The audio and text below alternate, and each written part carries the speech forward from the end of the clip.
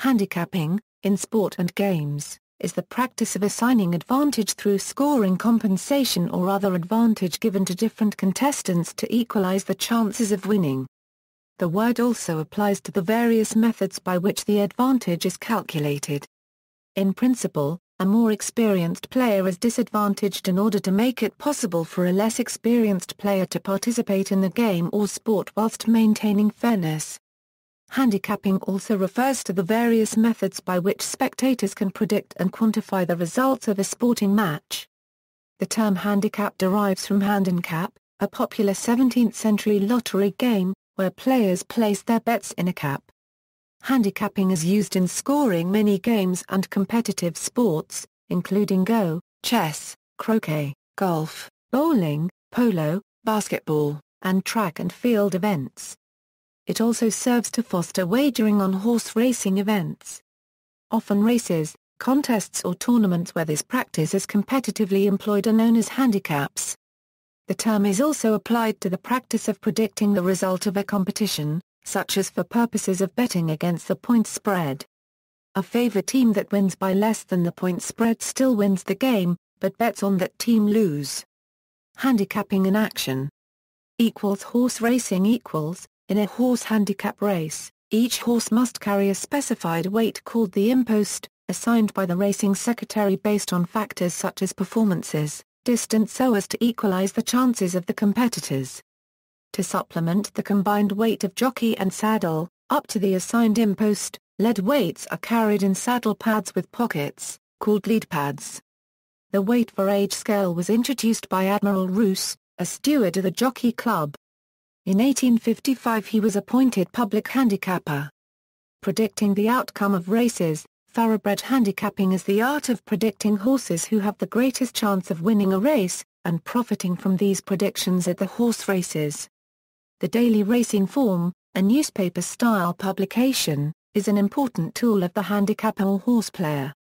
The DRF details statistical information about each horse entered in a race, including detailed past performance results, lifetime records, amount of money earned, odds for the particular horse in each past race, and a myriad of other information available for casual or serious study. The handicapping process can be simple or complex but usually includes the following elements prior to the race: 1. Study of the daily racing form, 2. Observing the horse's unregistered trademark body language and behavior in the paddock and or post-parade. 3. Watching the tote board for the changing odds of each horse and thus for clues about how the betting public views a horse unregistered trademark's chances of winning the upcoming race. A OE trip handicapping takes place during the race and involves watching the horses and noting relevant information about how a horse runs during that race. Handicapping theory is possibly one of the most enigmatic theories in all of sports.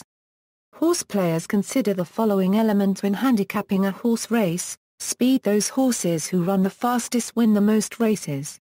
The DRF lists times at certain call points of each race, and the lengths back from the lead at each call point.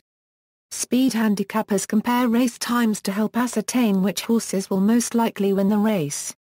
The DRF now contains a numerical summation of the speed that each horse ran in every race, called a Bear speed figure. This number is generated through a method developed by Andrew Bear, and described in his 1975 book Picking Winners. The Bear speed figures takes into account the individual class of a race as well as how the racetrack was playing on a particular day to create an aggregate number for each horse. The basic error behind this approach is that the sample size each day which is used to create the track variant for the speed figure is very small, and hence subject to massive errors in standard deviation. For example, there may be only one turf race on a given day, and the Bear system has to extract a variant for that race from a sample of one. Pace is probably the single most important factor in determining the outcome of a race. Pace handicappers classify each horse unregistered trademark's running style and then find contenders based on the predicted pace of today's unregistered trademark's race. The difficulty is that the jockey has control over where a horse is placed in a race and how fast that race goes in the early stages. This takes the prediction of pace for a given race out of the realm of mathematics and into the realm of mere speculation. Until the 1970s, for pace handicapping purposes, the time generally allotted by pace handicappers for a horse to run a length during the course of a race was long thought to be a fifth of a second. Andrew Bear was the first to contest this in his 1975 book Picking Winners, stating that the time span of a beaten length varied by race distance, as horses would be traveling faster at the end of shorter distanced races than they would at longer ones. Others, particularly devotees of the Sarton methodology in the 1980s, furthered this principle to include fractional times. Today, the value of a beaten length is generally accepted to be closer to 0.16 seconds than to 0.20. The standard of 1/5 of a second is somewhat valid in standard racing. Form those horses who looked a euro or sharp a euro in their past race or past few races, win the most races. A sharp horse could have finished strongly, stayed among the leaders, finished a euro in the money a euro or recovered from a bad racing trip. Conversely, a horse showed dull form if it gave up, looked sluggish or chased the pack. Horses with sharp form have the lowest odds and hence return the least money per bet. Also, often horses will race off a layoff. A layoff is a rest varying in length from usually 2 months to a year or more. In this case, workouts, horse appearance, and trainer patterns are the best guides to whether the horse is ready to run after a rest. Class horse races occur at different levels of competition. Generally, high-caliber horses are entered in races with other high-caliber horses and slower horses are entered in races with other slower horses. But a horse can move up or down in class, depending on where the trainer decided to enter the horse based on the results of its last race. Note that the strength of the same class of race, such as a maiden special weight race, will vary greatly from track to track, as well as from race to race at the same track, making this to an inexact determinant of class. Post position: the horse nearer the inside of a racetrack will have a shorter distance to run than a horse on the outside track, although it is also more vulnerable to being cut off by horses that start off faster and head to the inside rail. Jockey horses do not run the races by themselves. They are ridden by a jockey, male or female, and there are good human jockeys and bad human jockeys. All other things being equal, the better human jockey can make a difference between a winning horse and one that loses. In the case of the robot jockey, a person controls the robot by remote control, and how well the person runs the remote control robot might be a factor as well. Other factors affecting the outcome of a race are track condition, weather, weight that the horses have to carry, daily bias of the racing surface, and many more factors that the handicapper cannot know. The track condition is closely linked to the weather, as rain, snow and the amount of sun affect the firmness of the turf or the condition of the dirt. A wet track is usually denoted as sloppy.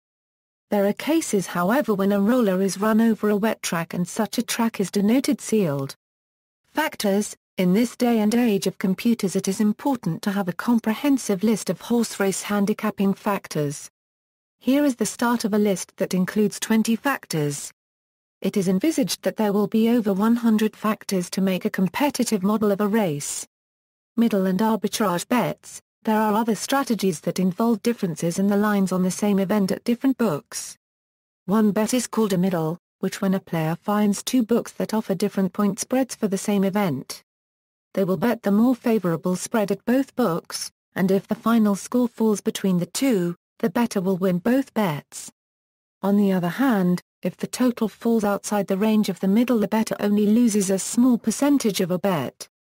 For example, Book 1 has Team A as a 3-point favorite, and Book 2 has Team B as a 3-point favorite. If a player bets Team B at Book 1, and Team A at Book 2, he will win both bets if either side wins by 2 or less points, and will win one bet and lose the other if either team wins by 3 points. Another strategy, known as arbitrage, or an arb, or scalp, involves finding different money lines for the same event. In this case, the bettor will bet the more favorable line at both books, and have a guaranteed profit.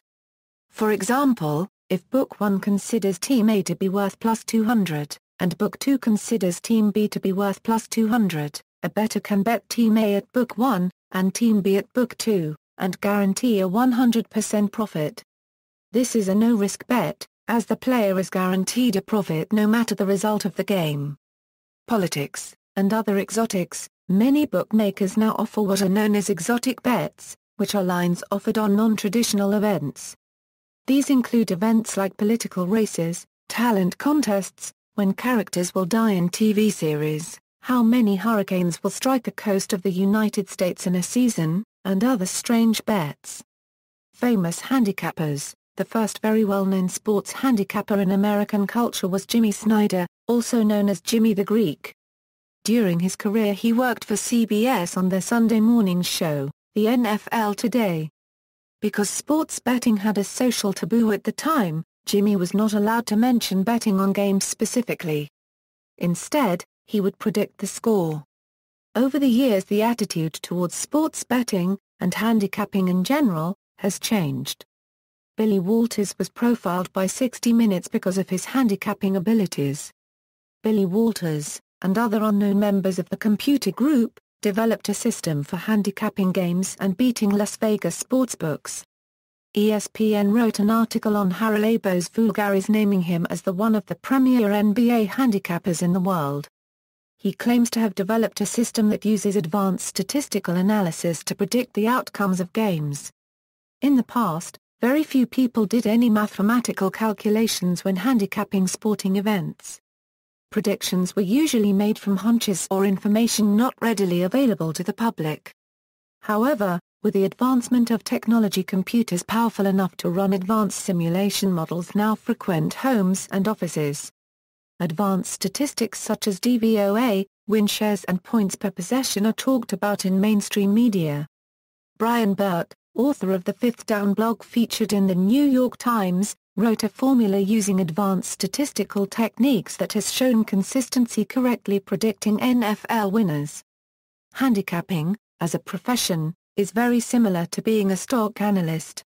Like Wall Street did in the 1970s, the sports handicapping industry is undergoing a quantitative revolution. Many successful handicappers also use money management systems similar to financial investment professionals. The most popular, and mathematically superior, system is the Kelly criterion. It is a formula for maximizing profits and minimizing losses based on payout odds and win probability of the underlying asset. See also, a golf handicap is a specific example of handicapping by manipulating a golfer's score. Polo handicap is not an estimation of how many goals a player would be expected to score in a match, but rather of the player's worth to his or her team. It is an overall rating of a player's horsemanship, team play, knowledge of the game, strategy and horses. Chess handicap applies to chess competitions. Go handicap applies to the game of Go. Glider handicap applies to the sport of gliding, handicap race, political handicapping, Portsmouth handicap and PHRF apply to sailing. Bookmaker, match fixing, point shaving, sports betting, shogi and many of its variants also have handicaps. Tipster. Notes, handicap, N. The Oxford English Dictionary 2nd ed. 1989. OED Online. Oxford University Press. October 8, 2008 http, Dictionary OED Country/50,102,189. Wood, Greg. And of an era as Jockey Club falls on own sword. The Guardian. Retrieved April 17, 2006. R. G. Chapman still searching for positive returns at the track, Pace, Eric. Jimmy the Greek Snyder. A sports odds maker. New York Times. Retrieved April 22, 1996. Logan, Lara. Sports betting, Billy Walters. Handicaps News Online. Retrieved 16 January 2011. Eden, Scott. Meet the world's top NBA gambler. ESPN The Magazine. ESPN. Retrieved February 21, 2013. Burke, Brian. Game probabilities are back. New York Times. New York Times. Retrieved September 27, 2012. References, Bear, Andrew. Picking Winners, A Horse Player's Guide. Houghton Mifflin. ISBN 0-395-70132-5. External links: United States Golf Association Handicap Manual, an online Kelly calculator.